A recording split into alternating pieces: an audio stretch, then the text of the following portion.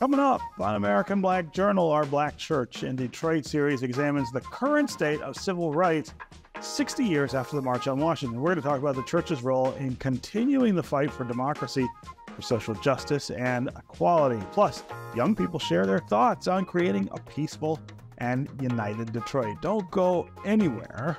American Black Journal starts right now. From Delta faucets to Behr paint, Masco Corporation is proud to deliver products that enhance the way consumers all over the world experience and enjoy their living spaces.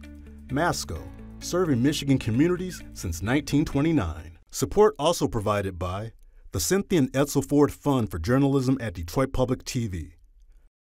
The DTE Foundation proudly supports 50 years of American Black Journal in covering African American history, culture, and politics. The DTE Foundation and American Black Journal partners in presenting African American perspectives about our communities and in our world. Also brought to you by Nissan Foundation and viewers like you. Thank you.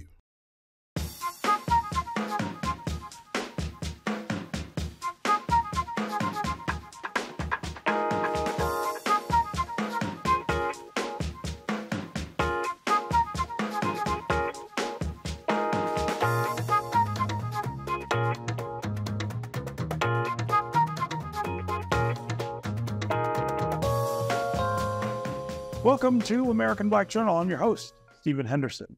Today we are continuing our series on the Black Church in Detroit, which is produced in partnership with the Ecumenical Theological Seminary and the Charles H. Wright Museum of African American History. 60 years ago this month, 250,000 people gathered at the Lincoln Memorial in Washington for the March on Washington for Jobs and Freedom. Reverend Dr. Martin Luther King Jr. and the Southern Christian Leadership Conference helped organize this massive march, along with other civil rights leaders. I spoke with Black church leader and civil rights activist Reverend Charles Williams II of historic King Solomon Missionary Baptist Church about the impact of that 1963 march and the state of civil rights today. Reverend Charles Williams II, welcome back to American Black Journal. Thank you for having me. It's always good to be here. Yeah, it's always good to see you. So I do want to start with the reason we're having this conversation right now, which is that we are coming up pretty quickly on the actual 60th anniversary of the March on Washington, where, of course, Dr. King delivers his I Have a Dream speech, but also lots of other things happen. It really is a turning point in the civil rights movement and its ability to demand that some significant changes take place in the next few years. We see the passage of the Civil Rights Act, the Voting Rights Act, the Fair Housing Act, all of the legislation really gets its power and the wind behind its sails, I think, in this March. We are talking before the actual anniversary, and you are planning to go to Washington to be part of that. But I want to get you just to talk a little about how you're feeling about this anniversary and what's on your mind, what you're thinking about as we really look back to 60 years since this pivotal moment.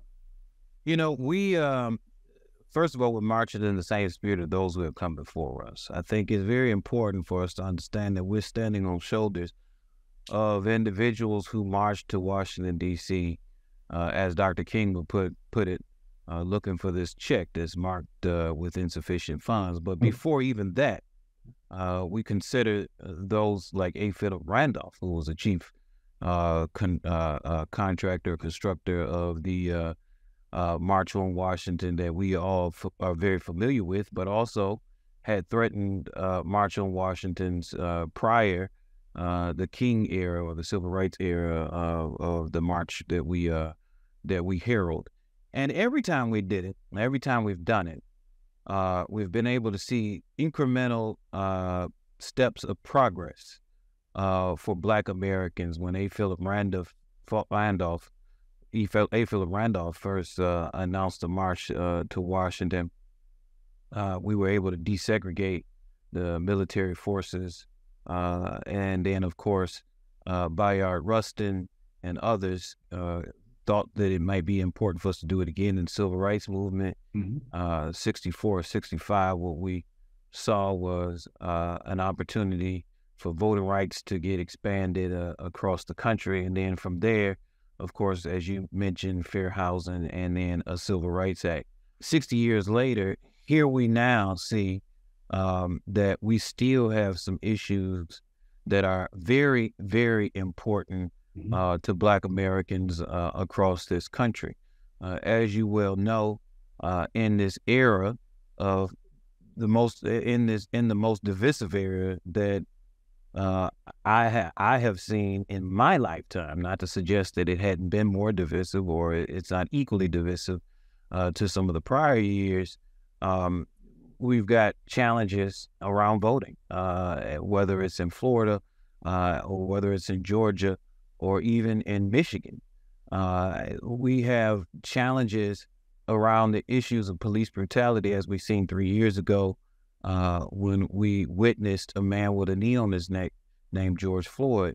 And I think that it becomes important for us to utilize these tools that have worked for us in the past because obviously they have made some strides. So as we move forward, we're marching not just to, for instance, educate a president. I mean, it's obvious that civil rights organization leaders now have cachet with a president, as well as the vice president, as well as much of the administration across the president's cabinet and even in the halls of Congress.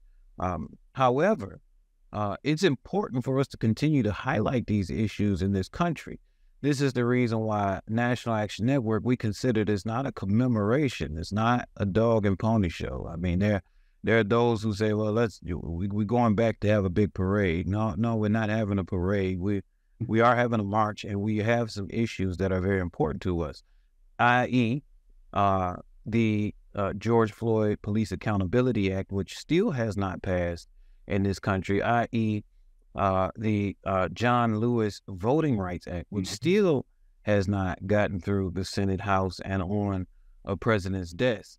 In the civil rights movement, Kings and the strategists who worked with King, i.e. Bayard Rustin and others, their thought is that we have to educate the world about what's happening in this country in regards to Black America. And in doing that and showing the world, we raise the moral consciousness of this country to have to respond to what's happening in Ukraine and what's happening across the world.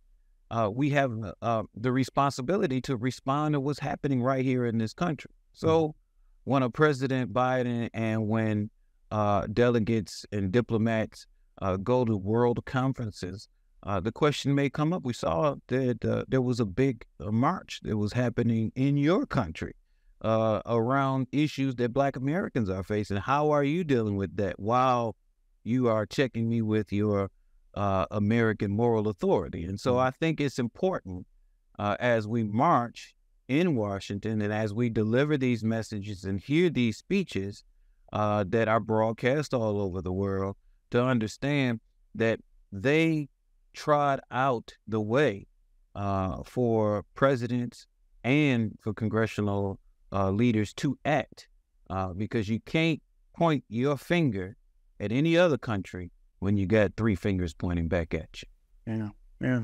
So one of the things I think is really an interesting thing to think about right now is what would work. As you point out, we have a lot of things that we need done in Washington. We have a lot of things we need done locally.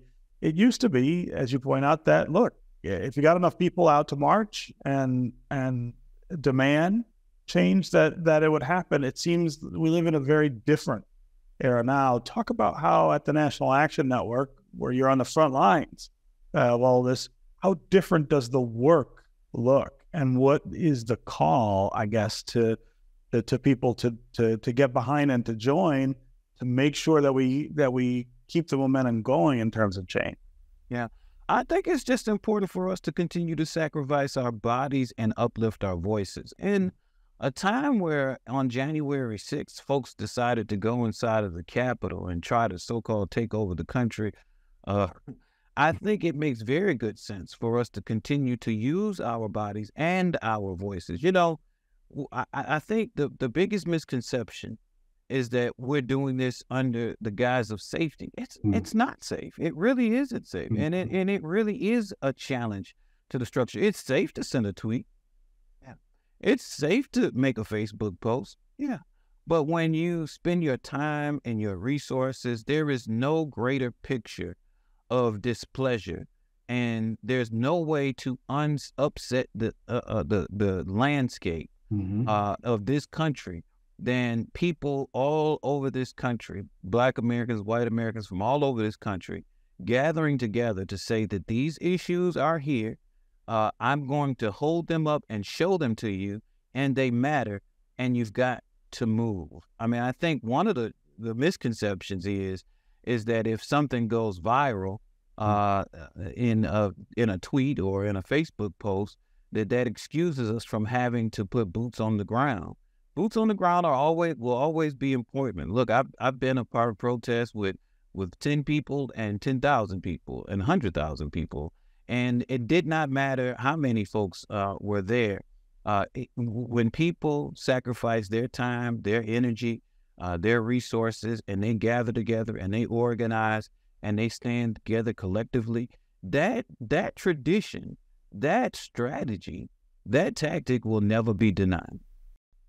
2023 is also the 60th anniversary of the Detroit Walk to Freedom, which, of course, also featured Dr. Martin Luther King and an early version of his I Have a Dream speech. There was a reenactment of that march here in the streets of Detroit in the summer of 2023, and American Black Journal held a town hall to talk about what's happened over the last 60 years and about the work ahead. Here are a few clips from that conversation. You were a young boy when this march happened, and you attended the Walk to Freedom here in Detroit. Take us back. What do you remember about that day? Well, actually, my exposure to the civil rights movement began before that. My dad took me everywhere. I sat in on planning meetings for the March on Washington that was held in Washington. A. Philip Randolph, all those folks were people that I knew. And because of my dad's work and his exposure to violence and the unsafe conditions, I mean, I lived the civil rights movement. I mean, I was as much a nonviolent participant in that movement as anyone. I mean, it was in the ethos of who I was. So for Dr. King to come to Detroit, where I had seen him else places, it's really resonated with me for a variety of reasons. One, I was very familiar with restrictive covenants. We grew up in a Jewish neighborhood, the only neighborhood where blacks could live pretty much at one point on the west side. I knew about stress. Well, not stress at that time, was the Big Four, with black Plymouth Furies with machine guns in the back window. So to me, it was Dr. King coming to not only address what was going on in the South, but also the experiences of discrimination, segregation that we had experienced in the North.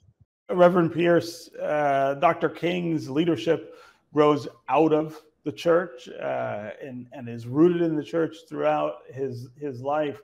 Talk about, in a religious context today, the way you see that youth leadership stepping forward and coming together, maybe in the same way.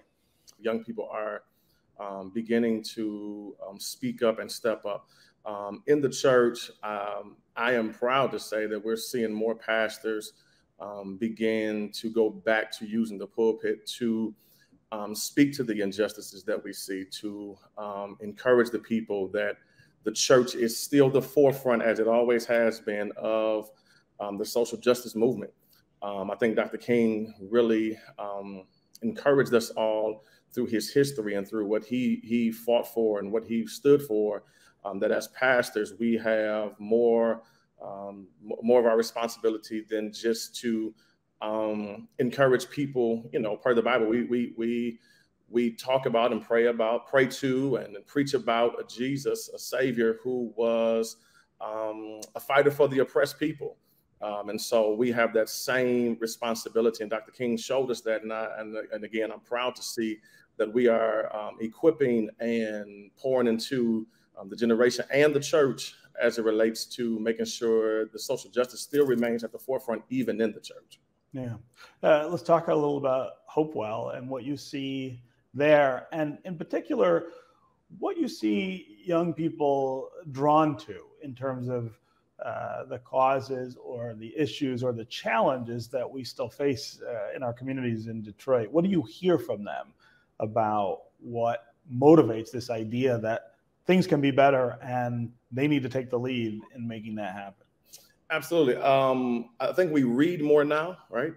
We pay attention to what's going on in and around our communities. And so I think when our generation, from what I hear from my congregants, when they see things going on in the community, when they see things going on around them, they are now triggered to talk. They're now triggered to speak up and fight in a respectful way, unless we have to fight other ways, right? And so they are encouraged, they are eager to see the things that our grandparents taught us, the things that history has showed us, to not see that blood, sweat, and tears go to default.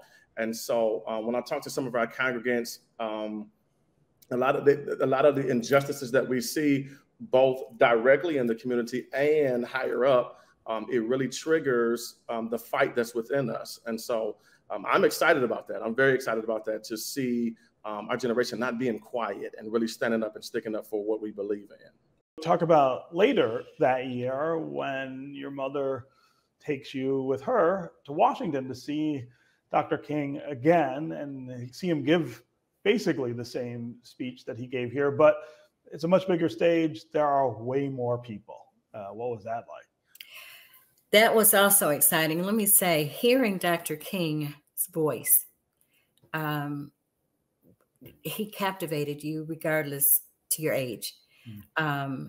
So to hear him a second time, to participate in a march with, I couldn't tell that it was twice as many people, because I'm only 5 feet tall now, so I'm sure I was about 4'10" then. But it was just, massive people all over. The difference, though, with the Washington, D.C. march, it was, I'm sure, 20 degrees hotter and humid. But I arrived early, and we went to the Washington march because Dr. King asked us in Detroit to come in and join, he and others. We didn't have the fear that something was going to happen to us. We were going to be hosed or anything like that. But we knew that our courage came from higher authority, so to speak. As Dr. King was a reverend to me more than he was just a speaker, since most of his speeches always referenced scripture. When you hear that kind of message, you get a different kind of encouragement and certainly fearlessness.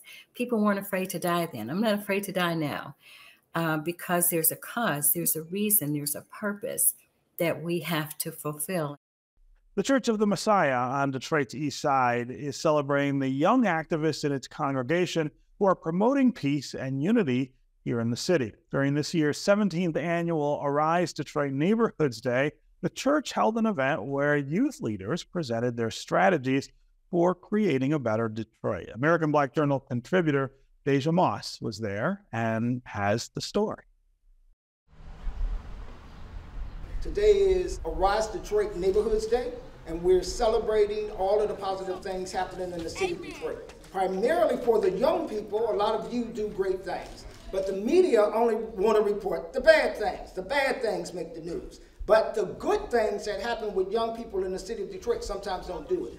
But today we're celebrating all of the positive young people doing great things in the city of Detroit. So this is your day. We're here to celebrate you all and the things that you do. PPM, that's Peace and Prosperity Youth Action Movement, which is an organization geared towards young, amazing individuals through the ages of 12 to 18 and 18 to 25. We talk about and organize around all things such as identity building, speaking truth to power, and learning how to turn a lot of that pain into purpose to ultimately help them become the best version of themselves. We represent Peace Prosperity Movement Youth Action Detroit, aka PPM. We are a youth organization group supported by One Love Global. We network with another, build collective power, and improve community year-round. And our priorities are community safety, ending violence, environmental justice, and education justice. We recognize these interconnected issues with racial justice at the heart.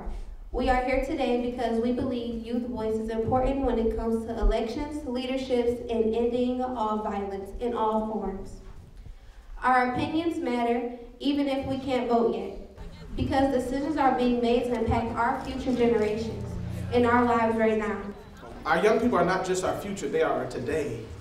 As one of the young ladies said, a lot of our older people are getting older, you know, and so it's time for our young people to stand up, it's time for our young people to have a voice, and it's time for them to move and shape. What I've learned throughout some of this work, most of this work, is that the youth that we have are brilliant.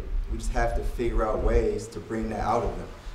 If we figure out the right systems and mechanisms to bring out the intelligence, our youth in our communities will flourish. As a youth of Detroit, you know, I've seen myself come through the roughs. I've seen other children come through the roughs and make something of themselves when I've seen others give up on us. And I'm never giving up on Detroit. We are intentional on investing in our youth and building them up to be the best versions of themselves from their own perspectives. Not how the world sees them, not how society molds them into being, but how they are created in God's gifts and God's talents. PPM is giving me an opportunity to be someone I really want to be in life. Giving me an opportunity on I can grow more than just school and to be in a classroom and just sit down and listen and learn. It's actually giving me a lot of room to walk around, look at things from a different perspective. PPM has helped me because I was a person who struggled with staying out of like an angry person. I was an angry person and I used to have very bad anger issues, and PPM has helped me grow to be able to control my anger and to help me mature as a young lady. What I learned is how to communicate. Communicate is a big part because usually I just be like, I'm just gonna stay quiet, but now I get to basically use my voice, and that's basically what PPM about, hearing their youth voice. So it's very hard to become what you don't see, right? And so it's very, very important that first I think that we provide good examples to the youth of what peace and unity looks like, because ultimately the backside of that, if you don't do these things, is destruction of your own communities. So it's very important for the longevity of our communities, for the progression of our communities, that the youth understand these things very early on about why this is essential for us all to move forward as a community, as a city, as a culture, as a people, everything. I believe that as we watch our elders and as we watch leaders from the past, I think it creates an opportunity for young people to step up and see the pitfalls that they have taken and be able to lead from a place of integrity, honesty, and transparency. I think action is more important than anything. That's just my personal opinion, I would say. Anytime I've been in a meeting with Pastor Barry, I'm always the one who's like, okay, we've talked. What's next? Like, all I care about is next steps. What are we going to do next to make sure we get our plans into fruition, to actually come out and be seen in the world? Let's go, people! Oftentimes, the stereotype is that young people don't care about their community, young people are not involved in their community, young people are just out being violent and doing things that are egregious to the community.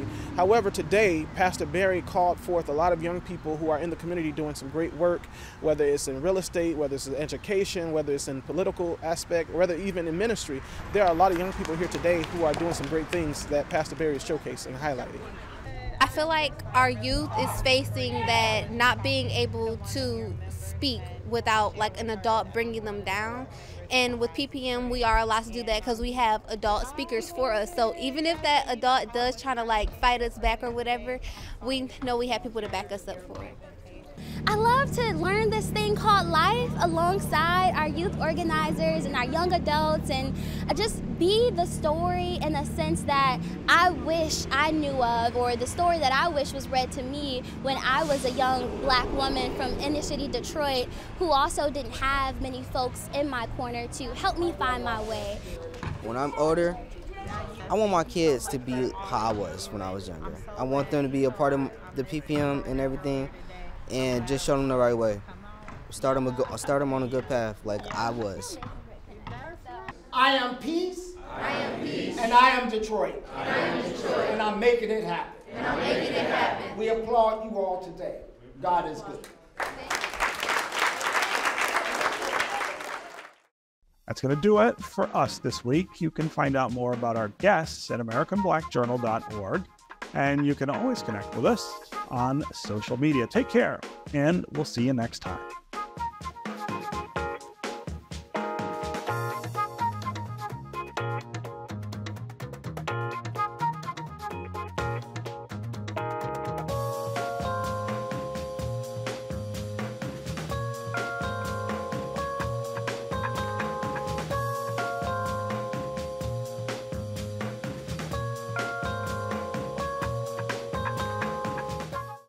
From Delta faucets to Behr paint, Masco Corporation is proud to deliver products that enhance the way consumers all over the world experience and enjoy their living spaces. Masco, serving Michigan communities since 1929. Support also provided by the Cynthia and Edsel Ford Fund for Journalism at Detroit Public TV. The DTE Foundation proudly supports 50 years of American Black Journal in covering African American history, culture, and politics. The DTE Foundation and American Black Journal, partners in presenting African American perspectives about our communities and in our world. Also brought to you by Nissan Foundation and viewers like you. Thank you.